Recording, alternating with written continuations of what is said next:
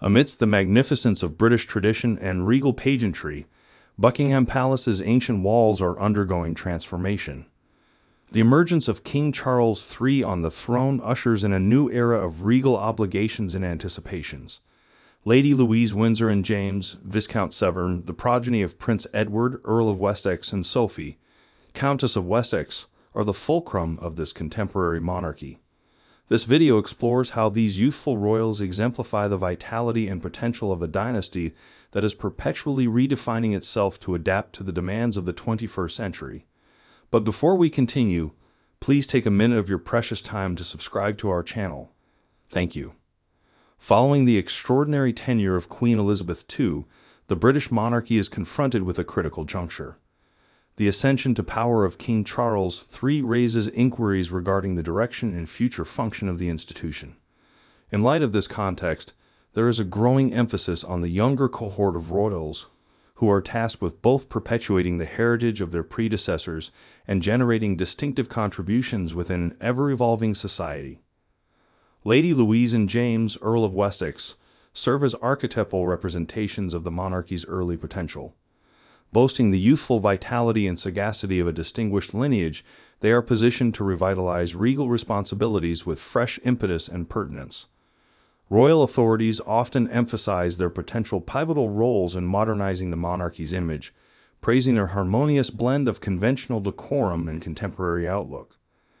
As one scrutinizes the development of these youthful monarchs, an analogy can be drawn between the guidance provided by Edward and Sophie and the enduring impact that Queen Elizabeth II and Prince Philip left behind.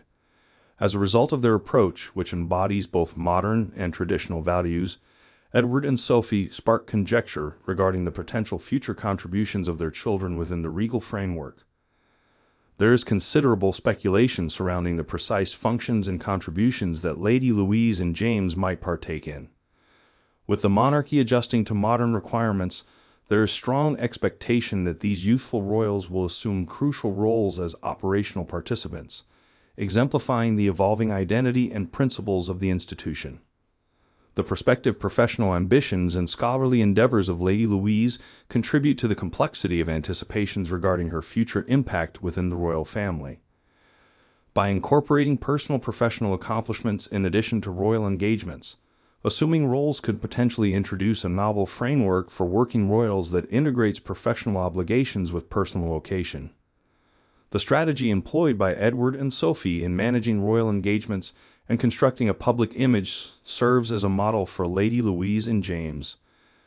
Their abstention from bestowing royal titles upon their offspring suggests a longing for a modicum of normalcy, enabling them to establish personal identities that appeal to a wider range of individuals in society. The British monarchy is positioned to undergo a momentous period of change. The possible architects of this evolution are glimpsed in the personas of Lady Louise and James, Earl of Wessex. As they advance in their public positions, their deeds and decisions will presumably have a significant impact on the monarchy's contemporary significance. During the reign of King Charles III, the monarchy initiated a process of adjustment guided by the beliefs that youthfulness and experience held in common.